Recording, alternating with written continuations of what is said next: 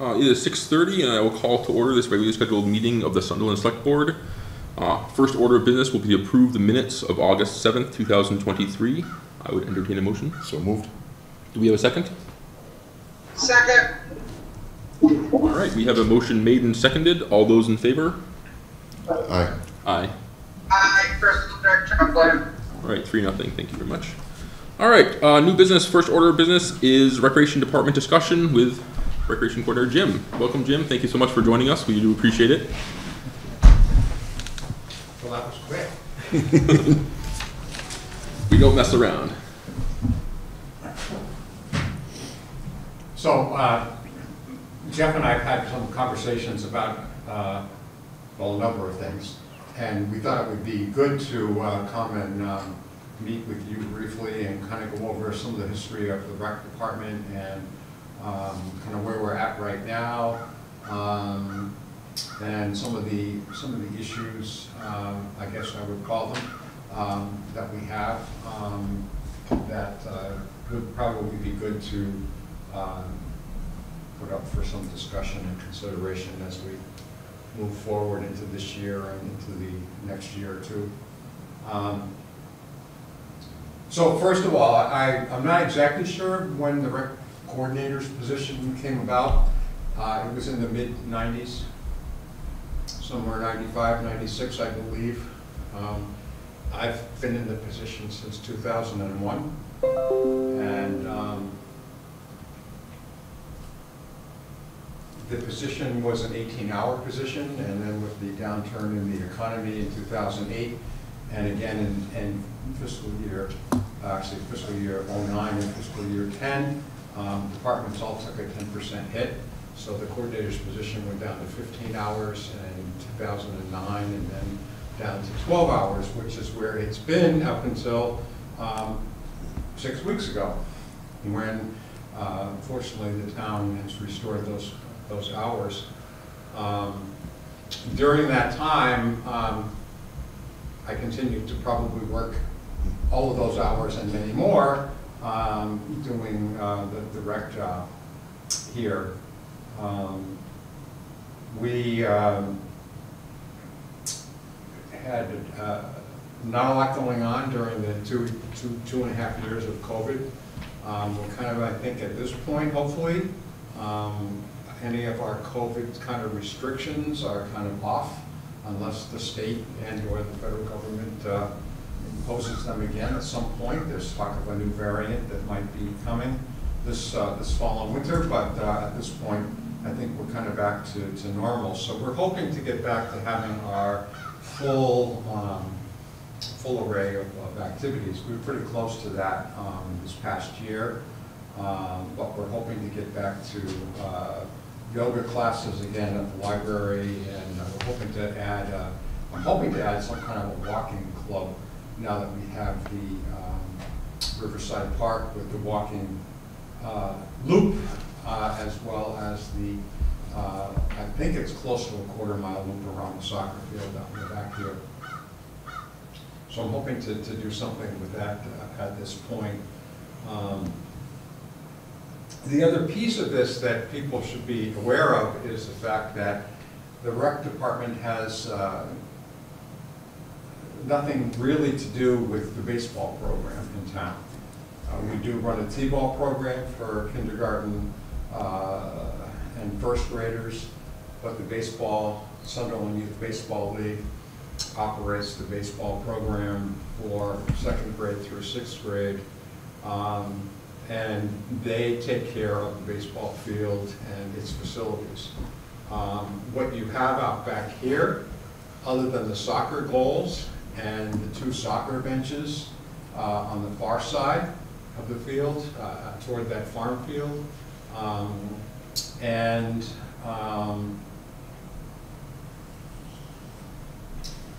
the kayak shed at this point, which also now has on the back of it, or back part of it, a shed for baseball.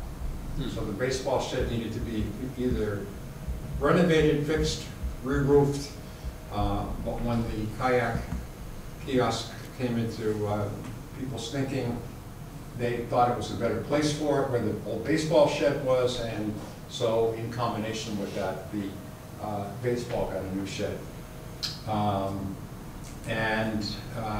But basically, everything else, including my shed, which I've been waiting a long time to get replaced, and hopefully there'll be enough money left in the park grant once we figure that out with the accountants to take place. But everything out here, other than the soccer goals and the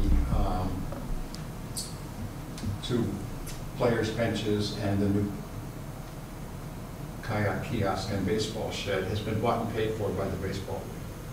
All the fencing, all the dugouts, the old bathrooms, my rec shed, which was the baseball shed before they built a new one, the batting cages, the irrigation system on field 1, the backstop and fencing on field 2. Everything out there has been bought and paid for by the baseball league. The baseball league probably,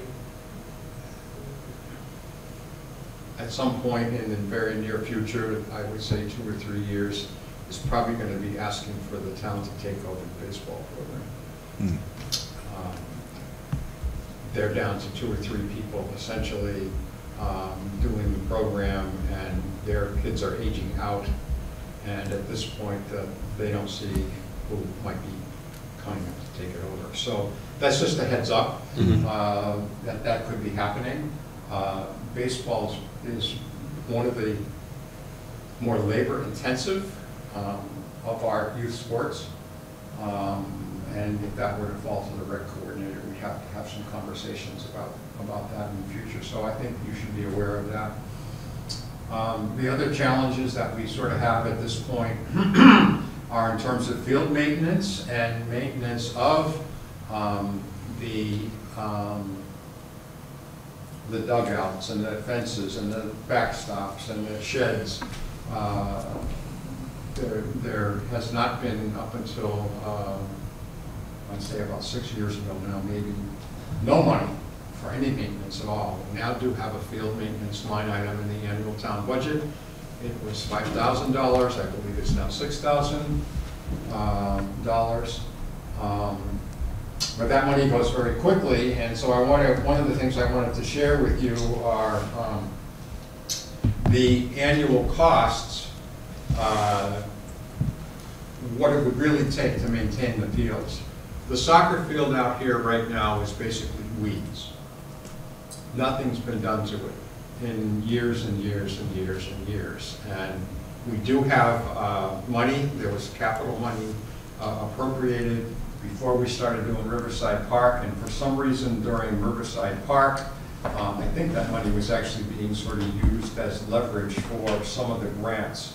We weren't able to receive the soccer field, which also included redoing field 2 for baseball. So that's something we're hoping to do in the next 2 years, but I will give you this. Thank you. This is an updated version of what you already have, Jeff. Yeah. And so the work on the field 2 and the soccer field will be somewhere in the range of $8,000 to $9,000. There is $12,000 set aside for that at this point. It's also possible by the time we get to do that it might get drawn up. So that's a project in the works. The best time for us to do that is in the fall, according to the people that we've talked to about possibly bidding on it and doing the work. They would prefer not to do the spring, especially if you get a hot, humid summer. And where this summer maybe the new grass would have gotten drowned out more than heated out. But at any rate, it seems like it's a fall project. And the soccer field is used by Frontier 5 days a week. They have at least one team that practice here every day, and then middle school and JV home games are on this field. They also use the bathrooms. They do provide us at the present time with paint to paint both their big soccer field, our big soccer field, and the smaller field that goes crosswise with orange paint. Every couple of years, they give us 2 new sets of nets and another set of corner flags. But that does not really come close to meeting the cost of their usage of the field. They also use the elementary school soccer field for at least one team to practice. And they have in the past used Merritt Field, the softball field. They have not for the last several years, partly because of COVID and partly they haven't needed to because there's a new softball field at Hurley Field in Whately, which is now the JV field for Frontier.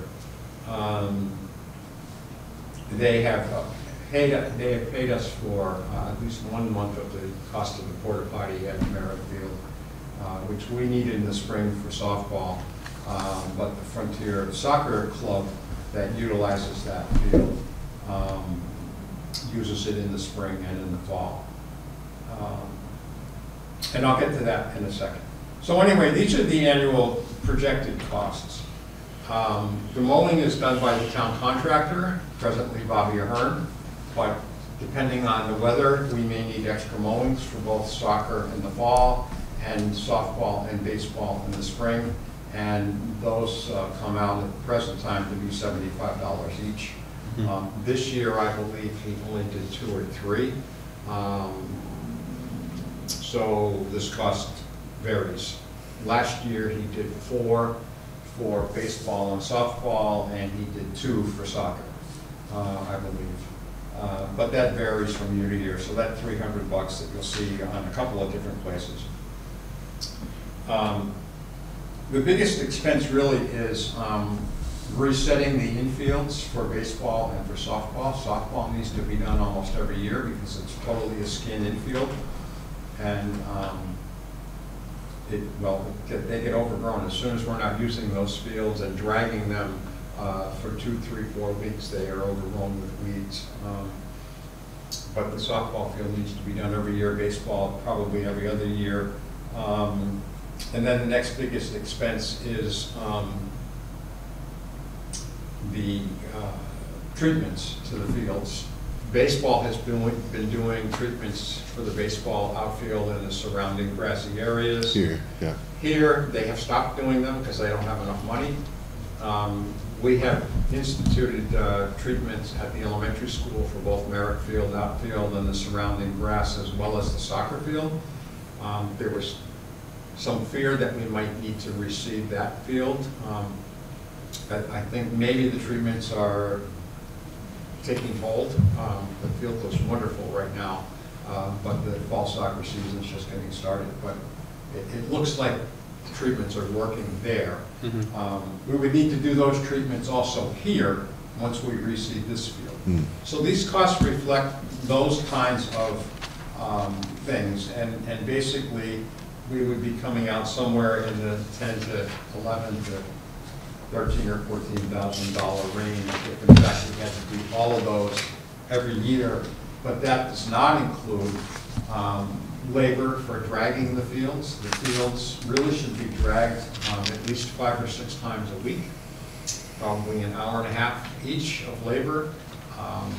Presently, baseball does it on a volunteer basis, maybe twice a week, and I do 2 or 3 times at Merritt Field.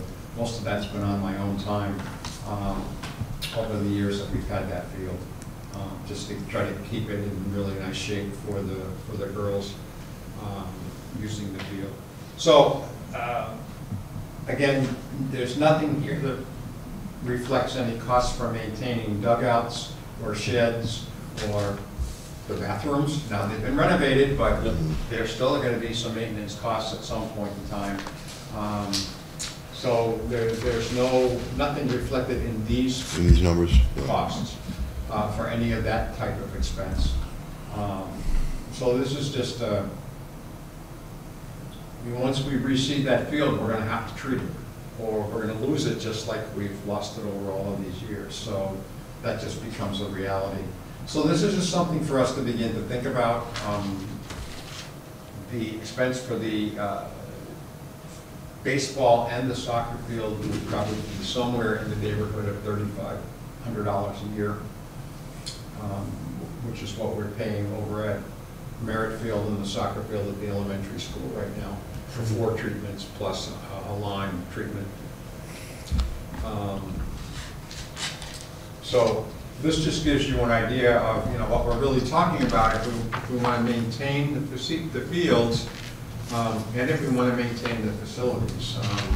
There is a cost to that, and it becomes a bigger cost if we don't maintain it, obviously. So I don't know if anyone has any questions. I know it's a lot of numbers to digest, but. And if we were to move forward with the project with the capital money that's already set aside, is that something you want to do this fall, or are we looking at next fall? No, we'd have to do it next fall Okay, at so, this point, yes, because I would have to tell Frontier that they can't have their practices or any games on the field, that they've already got them scheduled at this So, point. how long is it out, it'll be out of commission for the fall and the spring? Or, Yeah. yeah, and then, They so would it take a year. basically be out of commission for 12 months For a year, okay. to ensure that, it comes in and that it's in good shape. And you said the money's already set aside for that. Is that so? That was a capital fund vote probably 5 or 6 years ago now. Okay. By the town. That money is set aside, so Yeah. that money's there. It's a question of when do we do it. And it is also a bit of a question as to how much we really do with the baseball field back there. It's really not used. Yeah, I've only seen The one in maybe back, the one in games back. that were played back Yeah, there. we call field 2 with the Yeah. big backstop in the back. Yeah, But it potentially could be used. So we've talked about cutting the infield out again, keeping the baselines grassed, not doing dirt, makes it a little easier to maintain, it just needs to be mowed. yeah, And also it overlaps on the soccer field Mhm. as well, so the less that we have unevenness and dirt, the better. So that's one of the things we've talked about with the baseball league in terms of doing that. And the other issue really is, well, two other issues, I guess. I'll try to be quick. keep on. We don't really have a field use policy. We have developed one, the rec committee has developed one, and I have been using it with some organizations. But we haven't been really good as a town in terms of looking out for the town's interests. We don't charge Frontier, Whately does. What's Whately charging for early? I don't really know, but Yeah. they have the softball field, they have the baseball field. Yeah, Their middle school and JV uses the 90-foot diamond, and then they have that soccer field as their varsity soccer field. yeah, yeah, And they maintain it, Frontier maintains it, they also pay and lines it, lines the fields before games and everything, and I don't know what they get from Frontier. But I think at some point, we do need to do the user fee. It's complicated a little bit because at the elementary school, the principal is the one who oversees the use of the fields and the facility and gives the approval. Here, it kind of falls on me, but we have groups that use it that aren't really rec kind of things. And so there's some people using the fields, and we haven't been real good about getting insurance certificates, making sure they have insurance coverage. I'm doing that now. Any group that comes and wants to use it. We had a middle school baseball team this year. Kids that got cut from the middle school team were able to form a team, and they wanted to use field 2 for practices, which was not very good for them, but it was the only field they could get for practices. And so they provided us with a certificate of insurance, and as per this policy, we waived the fee for using it because of the nature of the activity. These were kids that were cut, they really wanted to play, and we felt that that was worth waiving the fee. So I also have that. I don't know if you want to see it. It's at this point a draft I would say, policy. Now, would that be something that you'd like us, excuse me, as a board and as a town to make official on a town level so that you can enforce that more, or do you feel comfortable enforcing it as it is? My uncomfort is that there can be groups using the fields that aren't being asked, do you have insurance, are we even thinking about the liability for the town? Sure. And if it's a rec type of a thing, we've had outdoor yoga during COVID. She provided us with a certificate of insurance and she paid a fee. We've had a field hockey group that wanted to practice in the spring, continue field hockey and get ready for the fall. 5th and 6th graders a couple of years ago, they provided us with an insurance certificate. They paid a small fee to use the field 1 day a week for 7 weeks. The Franklin Soccer Club now unofficially is providing us with they're paying for 1 month of the porta potty and one of the treatments at the field in the spring and in the fall. At the school? At the elementary school. But that's been sort of an unofficial kind of a thing. Yeah. But we weren't getting any money, and they're the major users of that field and beating it up. And they understood that it needs to be, Kept up and maintained as well. The original agreement with them goes back quite a few years, and they paid for the paint to line the field, and they put new nets up when they were needed on the big goals. The Frontier group now does not use the big field, does not use the big goals, and so, I said to them, it doesn't make sense for you to give us nets that you don't use, but it would be good if you did these other things. So for now, we have a verbal agreement that that's kind of what's happening. So would it be fair to say that what you want to do is identify which users haven't provided us with insurance information and make sure we get that from them, otherwise, sorry, you can't use it? Well, that would be my feeling. Yeah, I mean, I agree. I would not want anyone using the field that isn't covered by insurance for liability reasons. Yeah. I mean, it's a bit of a tricky thing. If a group of people wants to come down and use rec fields in a town, they can do that. But if it's an organized group, Right. then, they're coming and using our facilities, and we're incurring a certain amount of liability because of their use of it, and their coaches, their people overseeing that program, all that kind of liability, the town is sort of taking on, if you will. So to me, it makes some sense that we talk about this a little further and maybe come up with something. But it's tricky because we have groups that want to camp. We've had some canoe groups that camp overnight on the field, and some other groups like that. A lot of that goes through Cindy downstairs. Doesn't even really come to me, other than she says, "Is there anything happening, with those groups?" I'm assuming that those groups have insurance, but do we check on it? I don't know. And should we be? That becomes just a question, I think. Two other things. About 6 years ago, I was told that there was going to be a park and rec committee once the park was being developed, and not to worry about filling out the slots on the rec committee. That never happened, and at this point, I'm not sure it's even being discussed. So we plan to be sending you some names of people to fill out the rec committee. Probably within the next month. We may not fill all 5 slots. We've got 4 openings really right now, but we already have 1 person that's expressed interest and a couple others that I think will.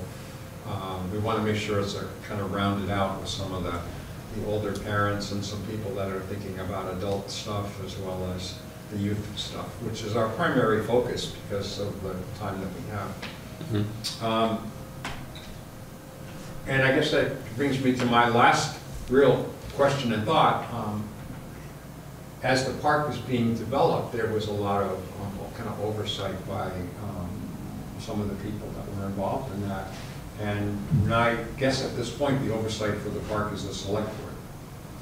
Yeah, That would be the committee that recently, Pathways, right? no, that's Nope. not The select board is Select board responsible is- for the yeah. park. okay. Yeah. Yeah, So- so that would be, yes. Part of my concern is that we, first of all, my understanding was there was going to be a phase 4. There was going to be some planning for phase 4. We already have pickleball courts that are going in. And some people wanted a small playground for people at the library and people would do sports. Basketball courts was another thing. Tennis court was another thing Yeah. that people want. But I came down to line the soccer fields last fall twice, and 2 picnic tables were out in the middle of the field. And there was a Frontier soccer game in 2 hours. So I couldn't move them myself, so I had to get people to move them. And I think Chains it and would be color. good if we designated the picnic areas and possibly even landscape timbers and wood chips and anchor them. Mhm. So they're not moved all around. Yeah. I did talk with Bob Ahern, who's the president mowing contractor, and he said with 0 mowers, it's not a big deal, you know. They'll mow around them, but right now they just push them and mow, and then they push them again and mow. So they get moved around by that, as Yeah. well as people deciding, oh, we want a picnic over there, so they drag the tables over there, or for whatever reason, out in the middle of the soccer field. So that's just one issue, one thing. And I was walking last fall, and there was some tree limbs and things down over the path, and it's like, who's looking out for this? And should there be a committee, or should it be the selectmen? I don't know what the answer is, but because the rec fields are what's in the midst of all of this, it affects us. Mhm. You know, picnic tables in the middle of the field 2 hours before a game is a problem. So is there a rec committee right now? Is there a committee active now, or is it quiet? No. It's quiet, No, we okay. have, I'm down to one person. Okay, okay. Megan is still on the committee. Are there people who are interested? Yeah, You I do think- have some people interested that Okay. we will be 'Cause sending to you. My thoughts are it'd be good to have a committee that was Oh, yeah, looking out for I us. wasn't even aware that it was defunct currently. Yeah. Yeah. If you can repopulate it, that'd be great, for sure. Well, we could have repopulated it all along, but it was sort of like I was told we're gonna have a park and rec commission, and rec will be a part of that, and so don't worry about filling the positions, so we haven't. Okay. Do So you know, Jeff, if we we, will fill them, but then, you know, again, if there's gonna be park responsibilities, then that's another whole discussion too. yeah. Jeff, do you know if there's, I haven't heard anything about a park and rec commission for quite a while, so I would assume that that's just not something we haven't That was talked about. before Jack. Yeah, so I think what happened is, in order to apply for a park grant, you're supposed to have a Parks and Rec committee overseeing the park, and we said, oh, we'll work on that. In the meantime, it's the select board. And this is before I got here. So, Yeah. and then I don't think it ever got set up. So if that is something that the select board wants to consider, I think we should at least, you know, reconstitute the rec committee while we think about what a Parks and Rec committee would look like. But Now, if we were to reconstitute the committee as it stands right now, with, let's say, 5 people, and then down the line we decide to do a Parks and Rec committee that, say, is 10 people, can we roll the rec committee into that? Or we just change the duties of the committee, yeah. yeah.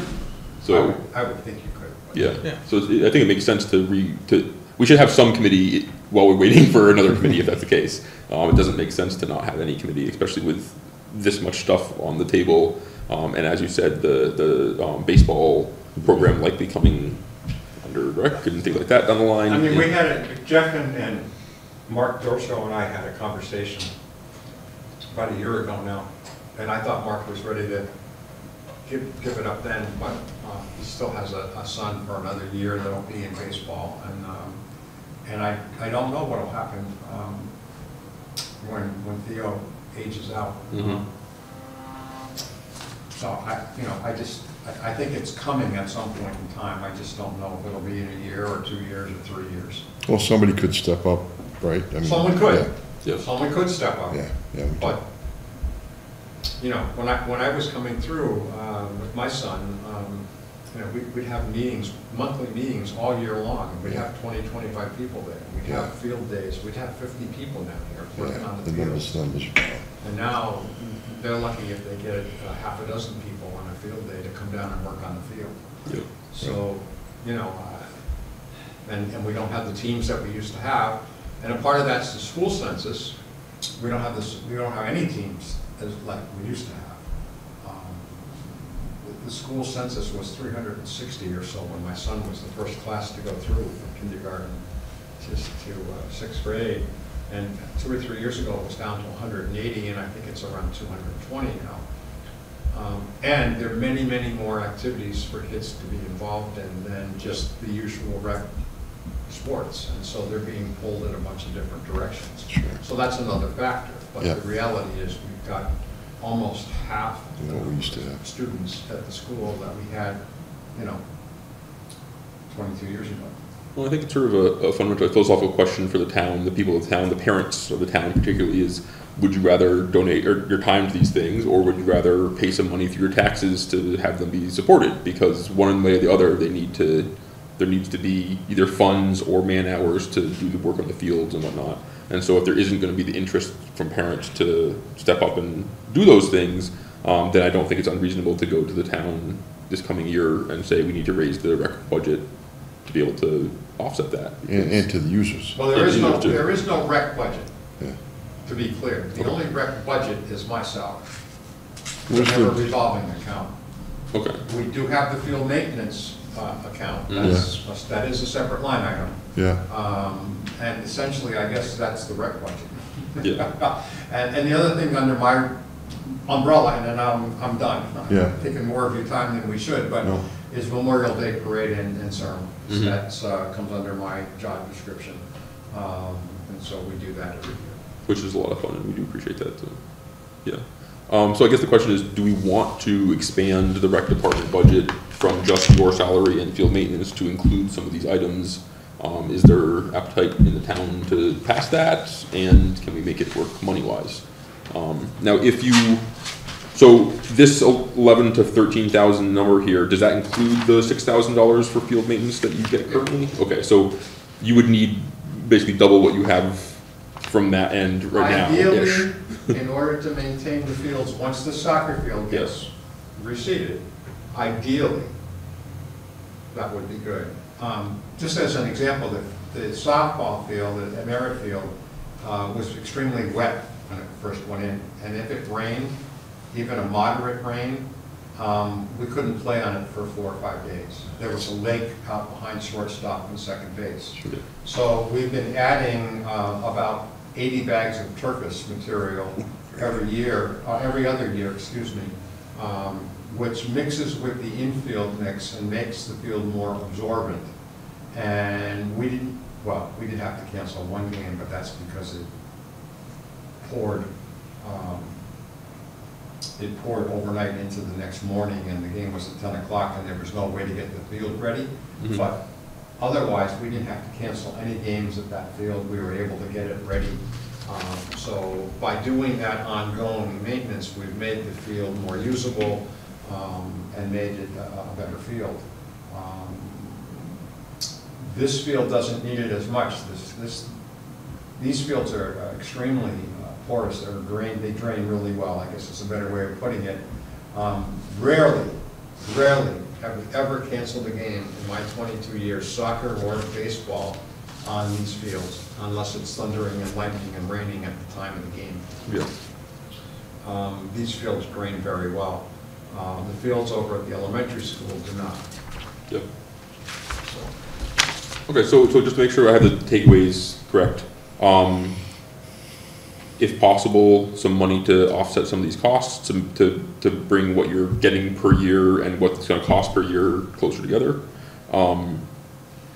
Reconstituting the committee so that you have an active committee, and also potentially talking about the Parks and Rec committee as a future thing, and then a conversation with sort of with the town and with ourselves about whether or not we want to make a revolving thing. Oh, and then also solidifying what our town policy is in terms of use and insurance, and then enforcing that not just through you, but if other Heather or whoever else or Cindy or whatever is giving that permission, making sure that that's part of the town policies that we collect that insurance, and. Well, and I think a fee, I mean, Mm-hmm. the reality is, it costs money to maintain our facilities, and we're not, I mean, with that figure, we're not even talking about the buildings and the sheds and the dugouts Yeah. and the irrigation system, and we're not talking about any of those costs. Can we find out what Frontier is paying to use the Whately Field? That's all public information, right?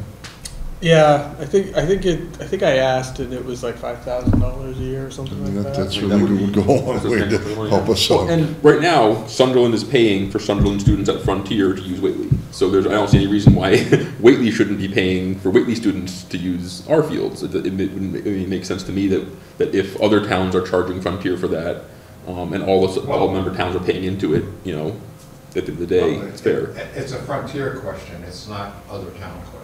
Okay, that's fair. No, I mean, Yeah. somebody suggested this before, that, you know, the other towns should be paying to come and use our fields. Well, no, we don't pay to go use their Right, fields. right. It's- You know, so it really is a Frontier question. Yeah. They do give us some assistance and some help. The paint is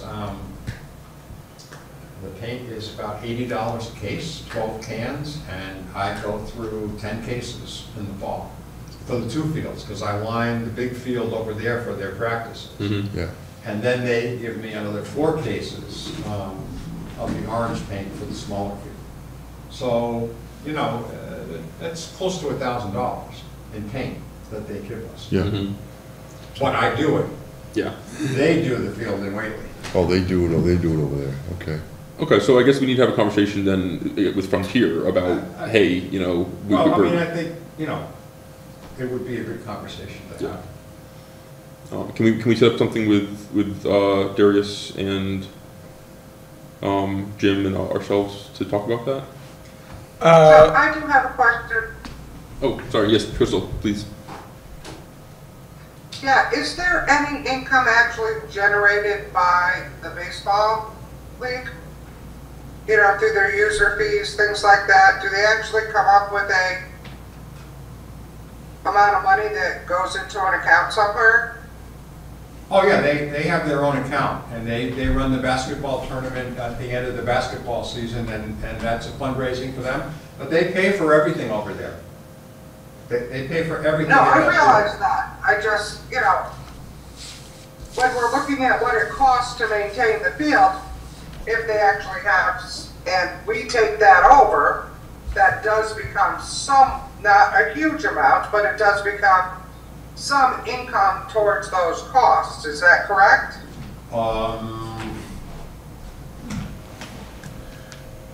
Probably only if we were then to run the basketball tournament, which is a lot of work. Yeah, I've been involved in that before, and it's an undertaking. So I mean, I it's think sort the of money that I think the money, Crystal, that they use Yeah. for maintaining the fields and doing the things comes from the basketball tournament revenue. I don't know how much they made this year. They make $3,000 or $4,000 from that.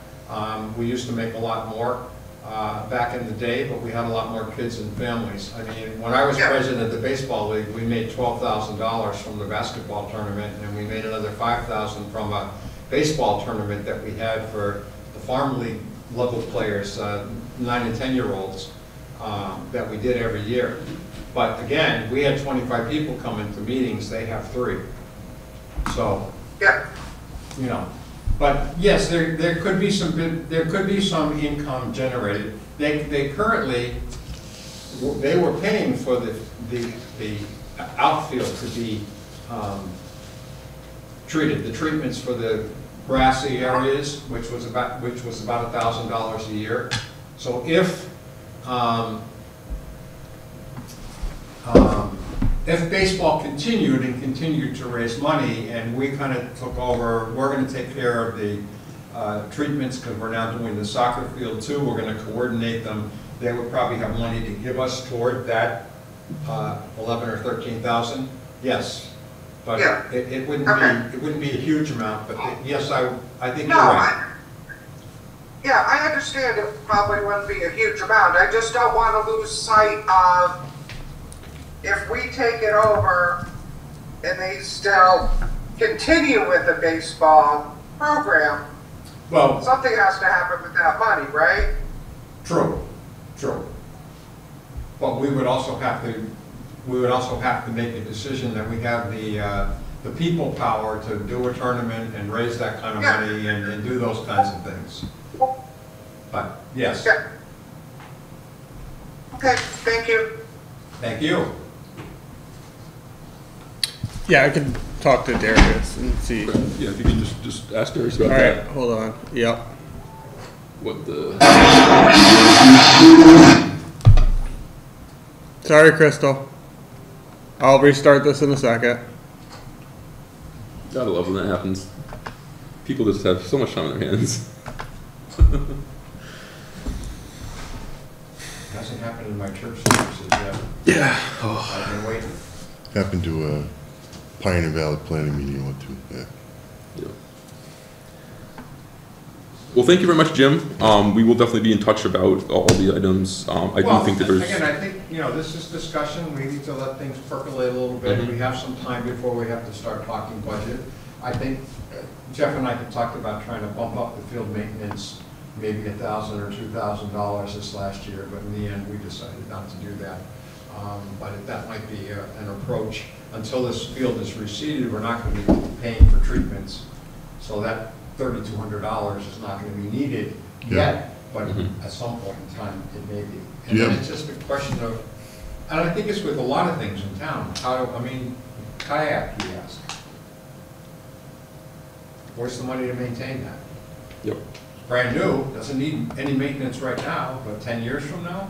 Yeah, And I'm a big proponent of being honest as a town about what things cost and not making volunteers make up the difference between what actual things cost and what are, obviously with balancing that with the fiscal responsibility of the town because, we only have so much money, but. We have increased our fees, but we've also tried not to increase them too much because we have a number of families that have multiple kids. And, we're in line with the other towns. We talk all the time about what are you charging, what are we charging, and, but anyway. Well, thank you for your time. Always a pleasure. If there's anything else, let me know.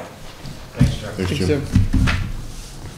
Alrighty, next up would be wiring inspection fees. I don't believe the wiring inspector is here yet, so we will push that off and see if he shows up later on. So we will move to Village Center Committee appointments. Currently, it looks like there's 2 appointments that are pending. One would be for Rock Warner as a business representative, and the other one for Bennett Phelps as a at-large representative. Yeah, Rock is currently an at-large representative, so he'd be moving to a business seat, and then Oh, and then his seat is the one that Bennett would then be taking over. Is that correct? yeah, Okay. yes, yep. All right. And you just need a simple vote on that from. Yes. Okay. Move to appoint Rock Warner and Bennett Phelps as representatives on the Village Center Committee. All right, Crystal, do we have a second? No, Ooh, I think you muted the. she's muted. No. It's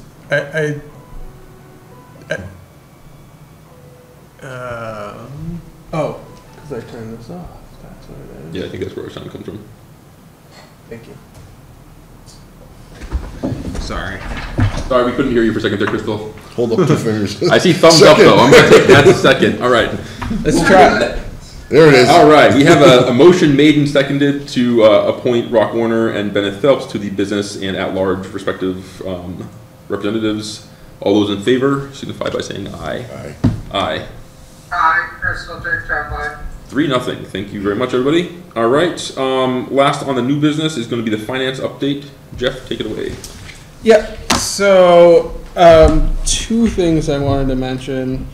The first is we had an initial meeting with our auditors and our new accountants, and they said, hey, the accountants asked the auditors to come in a little early, help wrap things up earlier than last year.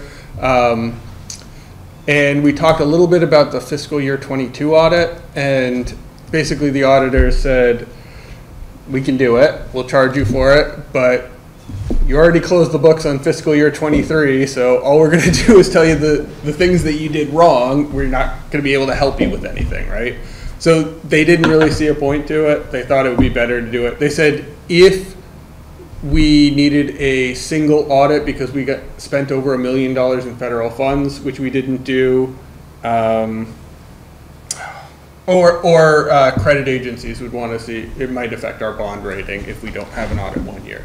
Typically, we do it every year, but because we got so far behind, they're recommending that we skip the 22 audit. I mean, unless we have somebody recommending it, that we do it for any particular reason, I feel like, hey, that's money we don't need to spend when we've already spent extra money on the software and all the other things. I wouldn't hate to have that kind of offset some of that extra money a little bit, and as long as we feel like the 23 audit and moving forward from there is good, then I'm fine with that. Is there a real risk to the bond rating, or is that just a small thing? No, I think it's pretty small. Okay. Crystal, do you have any opinion on that? No, I'm good with that. All right, do you want us to take a vote on not doing it, or do you just want us to just do No, it? I think I just wanted to. All right. And then the second thing is, so 2 years ago, remember how we had that issue where the capital stabilization budget wasn't put in the tax rate recap? They did it again. So we think, so we're investigating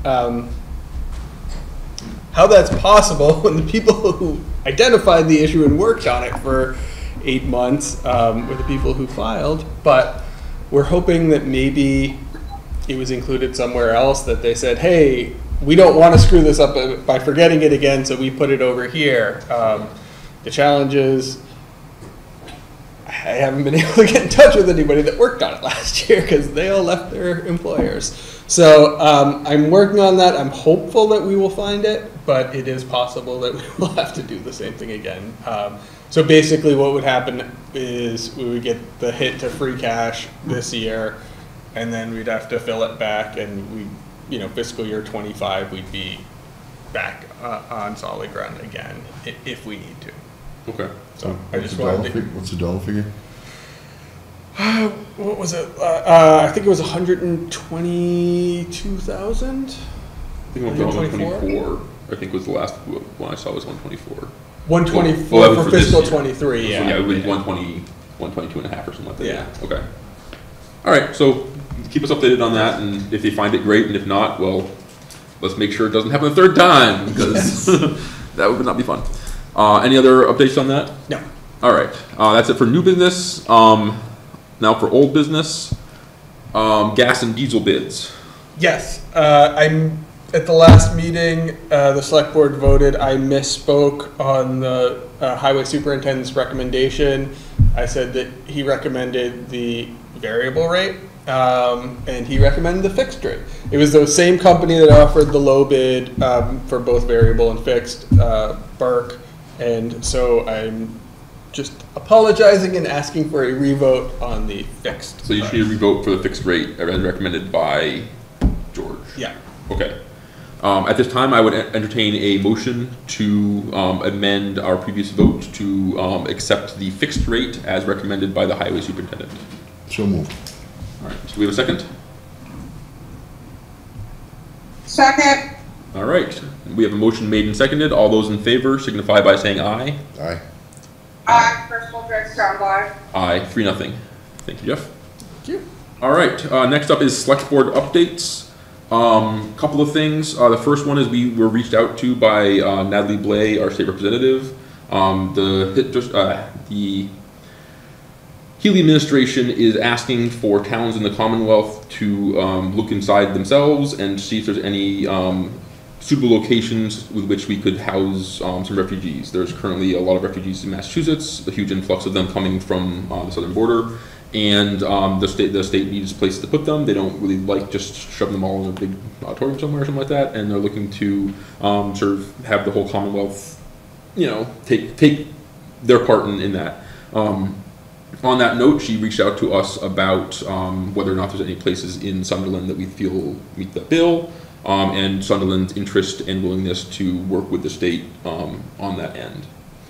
Is there anything you wanted to add to that, Jeff? You got the... Yeah, I think that I just wanted to set the context for the select board, so you're not, which is that I think that there's an emotional component to it, and there's also a fiscal component that I think can't be ignored. Where there's certain costs, and I'm doing my best to look at what those are, but one example is if family moves mid-year, so let's say they started out in Springfield or Holyoke, they get placed up here after they enrolled in Holyoke, we're responsible for busing them down there for the rest of the year. So that can be a not insignificant cost, as we're learning from our Smith Voc student. So there's that. As you mentioned, not all of them are native English speakers, so there are costs associated with English learning language, additional teachers and things like that. I think that's the biggest impact would be if there are families on our schools, but I think that there are, other than that, I don't know what concerns there might be in the community.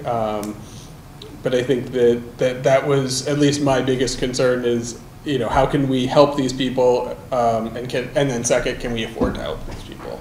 So I think philosophically, I think you're right. There's two sides to this. There's do we feel like we're doing the right thing? Are we helping out a problem? Are we helping out? Are we doing our share? Are we putting our money where our mouth is? That kind of thing. And philosophically, I feel like it's the right thing to do. I think we are a liberal part of the state, in a liberal state in the country, and a liberal part of the world, and it's our duty to step up when people need help. I completely agree on the financial end of things. I think for me, one of the big questions I would have back to Representative Blay would be, great, love the idea, what's the state's proposing? What is the Healy administration proposing? Are they proposing that we're going to come in and donate and have money for renovating a building? Are they proposing that we're going to have a per head count stipend that the town gets to offset these additional costs? This is something I would want to know before we move forward with anything. So I asked that question and I got an answer already from her. So elementary and secondary education would give I think it's about $1,000 per student, and then about $100 per day per student. Okay. So like $1,000 if you need to buy them a computer or something, because everybody else has them. So I will say that the price we got quoted for busing was $150 to $175 a day. So Does it always happen that they have to go to the school? If it's mid-year, do they have to finish in the school, or could they transfer? They have to. I think if they feel like it's in the best interest of the child to stay, yeah, then Now, if somebody takes some people in, there's no stop on that, right? I mean, if somebody wants to open their home to, there's nothing to tell them. Certainly. I mean, right now, if I wanted to, I could invite someone from anywhere in the world to come stay with me, So and if they stay long enough, they can get their kids in. So this would be more if they found some housing in town that was suitable, but there's no public building that we have that would be one of the things that had come up in the conversation with Representative Blay was the old care facility on Old Amherst Road. Yeah, sure. That's been closed for a number of years. Yeah. It's bought by a private owner a number of years ago. Yeah. That was one of the thoughts is that something that could be useful, renovated and turned into, Yeah. I mean, that would be potentially a bunch of units. I mean, it's that location in general is something that the town, I think, should be having conversations about anyways, just because we don't have a lot of locations in town that have the potential to have low-income housing and or elder housing and whatnot, and so that's another location that I think we should be talking about. Sure. But I guess that would be my question back to Representative Blay and to the Healy administration in general is, if we identify a building, is there going to be grants and funds that you guys can provide to do the renovations, or is the town going to have to try to buy the property back from the property owner and renovate it and do all the stuff in order to provide housing for the people coming in? Is there going to be state funds to pay the rent that those people would be paying in said housing? Is that money that we would then get offset?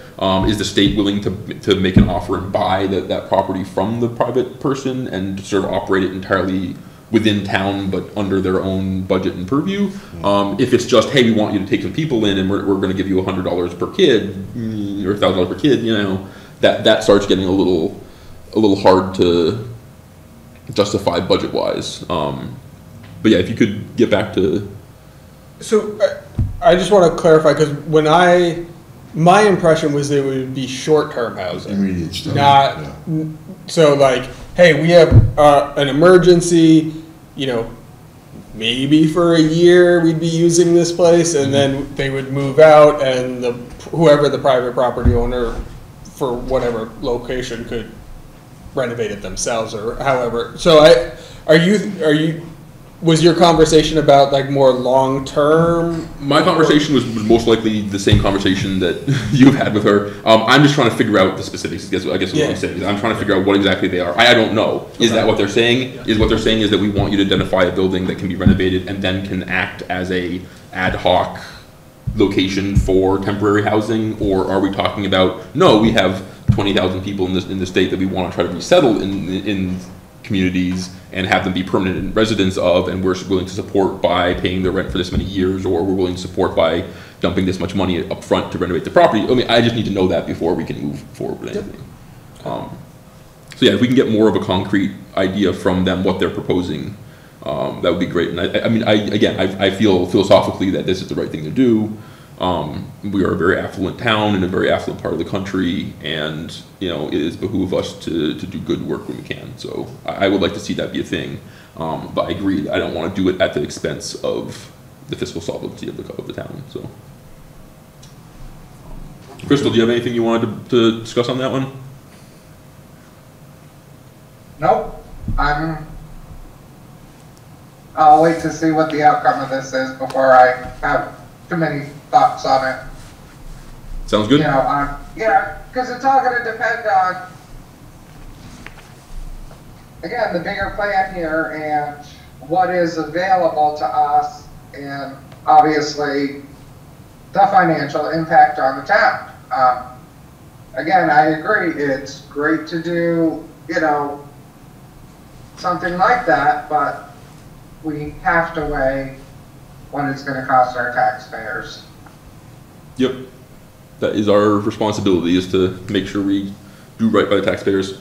Dan, any thoughts on that? Or just one thought. Sanderson Place, I mean, if they had 2 empty rooms and there's something short-term that could be worked out for a pregnant migrant or you know, somebody who was in desperate need, that would just be a thought. But I doubt that's the case, because I think they're pretty full. And not just them, but also we do have, what, 5-6 apartment complexes in town between Cliffside and Lantern Court and the Meadows now, or Social. The Social. We have the Sugarloaf Estates. We have the couple that are up on 47. We got the apartment complex and the condos up on 47. So it may be something that is worth having a conversation with some of the property owners in town. Is, hey, do you chronically have a couple apartments that you aren't able to fill? We could, you know, potentially set you up with a relationship with the state where you get guaranteed 2 years of that apartment being filled for this kind of a deal. So maybe that's something we also could bring up with Natalie, and also There's a lot of conferences. Okay. All right.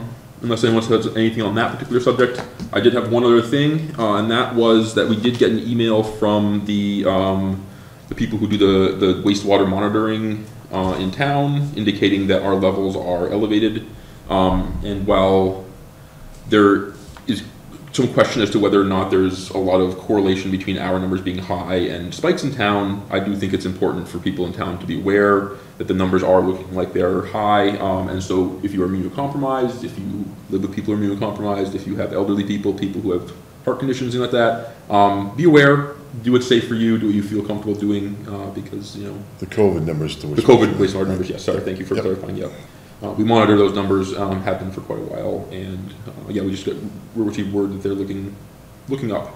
So that's it for me. Anything from you, Dan? I'm okay this week. Great. Crystal, do you have any Selectboard updates? No, I'm good, thank you. Wonderful. Last on our list would be town administrator updates. Jeff? Yep. Just 3 things. The first is that I think I mentioned that the variance was approved for the restrooms, the gender-neutral single-use restrooms. We got the letter today. I sent it off to the plumbing inspector, so hopefully he is scheduling a final inspection and we will be able to open those restrooms ASAP. Fortunately, it looks like it's not going to be soon enough for the South County Senior Center Information Fair and Cruise, which is this Wednesday from 4 to 7, back behind. I always get so confused as to where I am. Behind this building. And I believe it's also the same day as soccer registration, so rec soccer. Want to let people know about that. And then the last thing is I sat down with our mowing contractor, and as Jim mentioned, it's been a rainy season. He's been doing a lot of mows. We're about to run out, and he recommended an additional 4 mowings behind this building and 4 mowings at the school for a total of about $1,977.32. But I know from personal experience, I've had to mow my lawn a lot. I asked the highway super, who was, does a bunch of that stuff on the side too. He said, yeah, it's been a very wet, rainy season, and he fully understands why. Mm-hmm. And I think, Jim's not here anymore, but I think that the fields have been in really good shape all summer, so I think that we'd want to keep them that way going into fall. All right, and you're looking for ARPA money to? Yes. And what was the dollar amount again? The proposal was for 4 mows, $1,977.32. So if we said up to $2,000, that would be a reasonable thing? Okay. Do we have a discussion on that before we go, Crystal? Yep. Yeah, I have a couple questions. So, Jeff, was there any discussion about Riverside Cemetery? Is additional mowing going to be needed there? Is that something we're going to find out after we do this? That, oh yeah, by the way. So, Riverside Cemetery, the trustees pay for those mowings and cleanups. So okay. I would imagine that they probably need the same number of mows, but it would be up to the trustees to decide. Okay. I think, unless Cindy's going to correct me now. Hi, sorry. The town budget does pay for the mowings and the spring and fall cleanups at the Riverside Cemetery. Oh, okay, sorry. Okay, so no, that's all right. So, Crystal, are you suggesting that maybe we want to budget a little bit more ARPA money to give some leeway on that, like maybe say up to $3,000, and then if we hear that we need to do a couple more mowings there, also we can afford that, or would you rather us come in with another ARPA request if that is necessary down the line?